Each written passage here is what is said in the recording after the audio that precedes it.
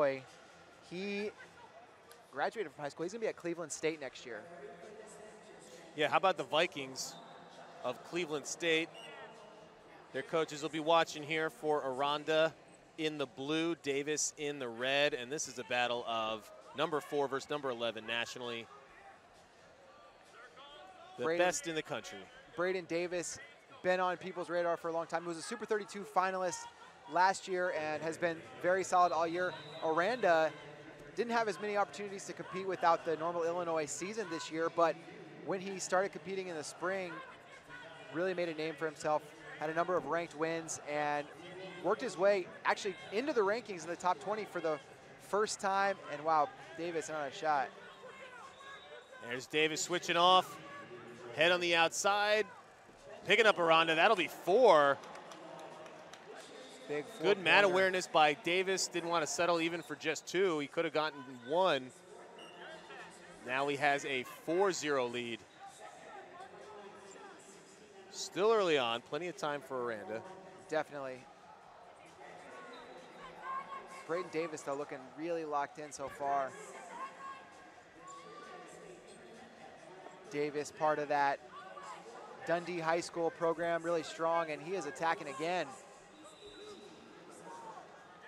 And now Davis racing out to an 8-point lead. It's going to be over almost before it starts. Davis thought he might have had that, but not back to a defensible position. Not even 90 seconds into this bout, looking to finish it off with a tech. Braeden Davis will instead have to do it from neutral if he does it in the next exchange.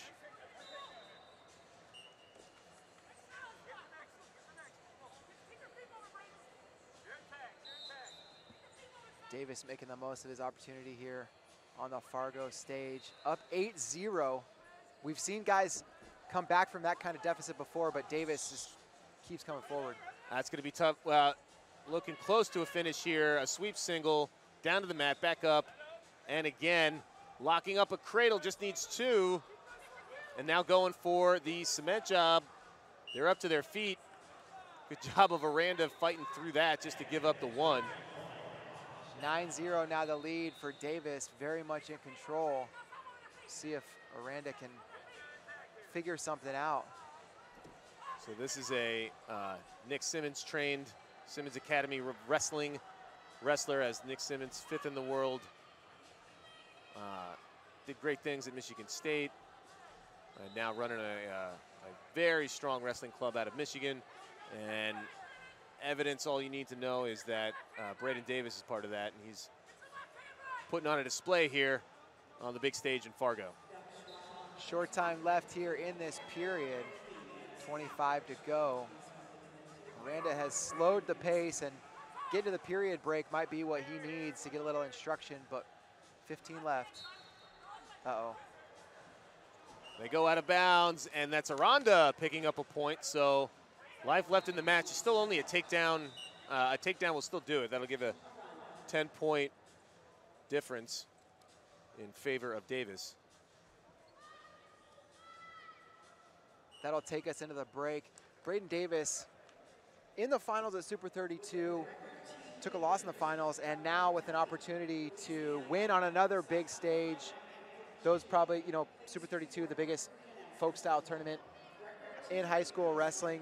This, arguably the biggest freestyle tournament, maybe the cadet or junior trials, you could argue as well, but right. Certainly the biggest this is. Yeah, for cadet trials, you know, that picks a team, so it's a little bit different than this. And now all the cadet world team members are not here because it's literally taking place as we speak.